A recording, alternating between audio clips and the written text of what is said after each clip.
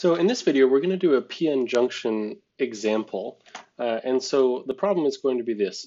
Calculate xn, or the depletion width on the n side, xp, depletion width on the p side, the built-in potential VBI, and the maximum electric field strength for a PN junction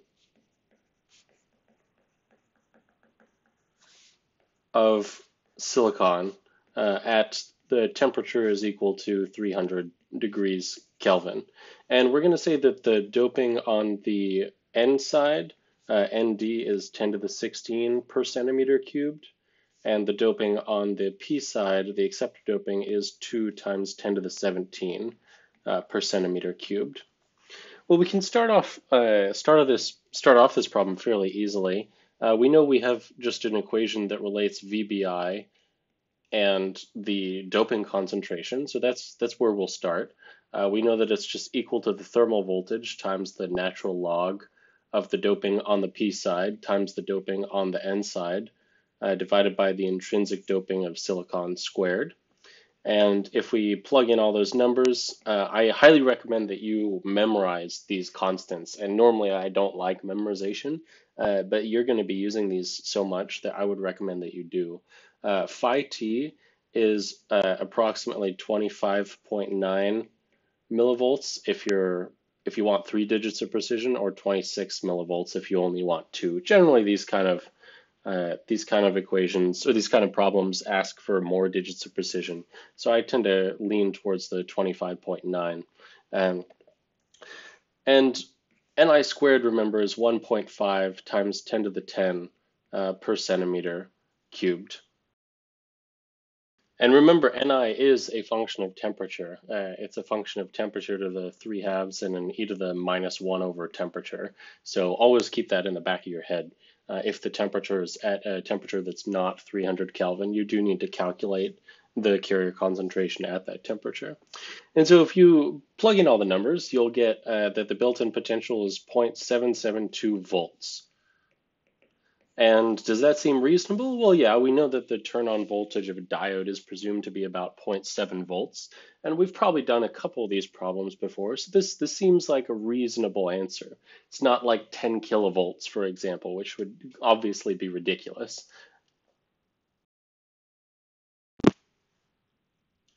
And now if we want to calculate Xn, or the depletion region on the N side, let's just draw out our diode real quick to make sure we're doing everything correctly.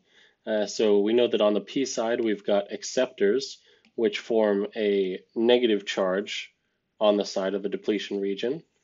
On the N side, we've got donors, which form a positive charge on the side of the depletion region, on the right-hand side of the depletion region. And we know we've got a certain built-in potential. We've got a certain width xp and a certain width xn. And we previously derived a formula for xn and xp, which I'm just going to rewrite here. We got that it's equal to 2 times the permittivity of silicon times the built-in potential divided by the electronic charge times the doping on the N side, so Nd, times 1 plus Nd over Na, or the doping on the P side. And this formula was just, remember, derived from Gauss's law, and it involved a double integral, which is where this square root came from, because the xn ended up being squared. And remember that the higher the doping is on the N side, the lower, or the smaller the depletion region will be on the N side. So if we just, each of these are just numbers. We have VBI, we have Na, we have Nd, we have Q. Plugging everything in, the tricky part here is to plug in things with the appropriate units. So we're expecting the answer to be in terms, in units of length. So if we actually write out all of the constants, we have 2 times the permittivity of silicon, which is 11.7, which is the relative permittivity, times 8.854, times 10 to the minus 14 farads per centimeter. So this is where most people get tripped up, is they forget to convert they forget to convert units appropriately, and then they end up off by a factor of 100 or a factor of 10, multiplied by VBI, which is 0.772 volts. And then divide that by Q, or the electronic charge, 1.6 times 10 to the minus 19 coulombs, times ND, which is, what did we say? I believe it was 10 to the 16, yeah, 10 to the 16, times 10 to the 16 per centimeter cubed, times 1 plus 10 to the 16 per centimeter cubed over 2 times 10 to the 17 per centimeter cubed. And so it might be a little tricky to work out the units, but you'll start to realize that some common simplifications might emerge for reasons of unit cancellation. So we know that the charge on a capacitor Q is just equal to the capacitance times the voltage across the capacitor. Well, we've got units of charge on the bottom, C, and we've got units of volts here and units of capacitance here. So a farad times a volt is a coulomb. And then the coulomb cancels with the coulomb, and we're left with, on the bottom, all told, I'm just going to draw or write out the final value that we get. We'll get 3.09. Well, that's not a 3. 3.09 times 10 to the minus 5. And that's in units of, let's figure that out. Well, we had the coulombs cancel, but we've still got an inverse centimeters on the top and cubic inverse centimeters on the bottom. And so we can move this one up top to give us inverse centimeters times centimeters to the 3. And that's just square root of centimeters squared, which is centimeters. So this answer is going to be it's 3.09 times 10 to the minus 5 centimeters. And if it makes you uncomfortable to have scientific notation mixed with centimeters, if you prefer the answer in microns, then you'll just multiply this answer first to convert to meters by 10 to the minus 2. So that would be 3.09 times 10 to the minus 7 meters, which is just 0.309 microns. And so this is generally what we're going to give our final answer as, although it is useful to keep around this 3.09 times 10 to the minus 5 centimeters, because if you're going to be using it in a subsequent calculation, it's nice to keep everything in terms of centimeters. Okay, so that was xn. So now how about xp? Well, we could go through this whole formula again, or we could remember conservation of charge. We could remember the model that we're using. Remember, the model that we're using says that we've got a certain, on the p side, we've got a certain number of negative charged ions here, and a certain number of positive charged ions on the n side. And we know that the total number of charged ions on each side has to be the same.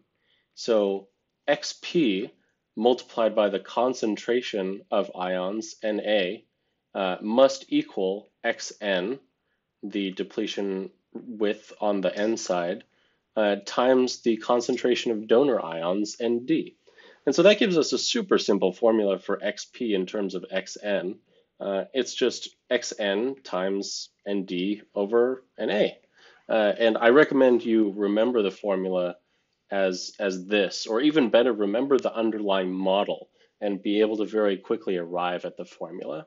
And so if we plug the numbers in here, we know we won't have any units trouble because the units on the top and the bottom are the same, and xn has its own units.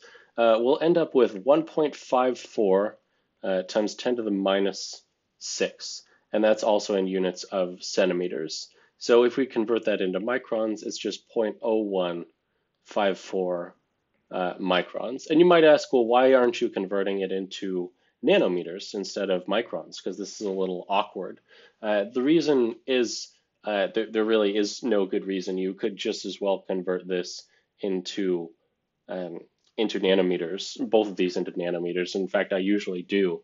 But in terms of the textbook and what your coursework will likely involve, you'll likely be asked for the answer in terms of microns, partly for historical reasons, partly because it's a pretty versatile unit that you can use a great majority of the time, so you get more of an intuitive feel for it.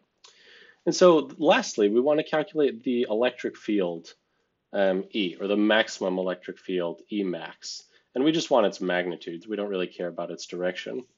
Well, again, if we remember the model that we're using, that we've got a certain negative charge here on the P side and a certain positive charge here on the N side, minus Q and plus Q.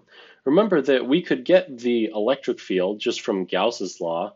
Remember in the previous video, we said that all we need to do is integrate the charge density divided by the permittivity of silicon with respect to the x direction.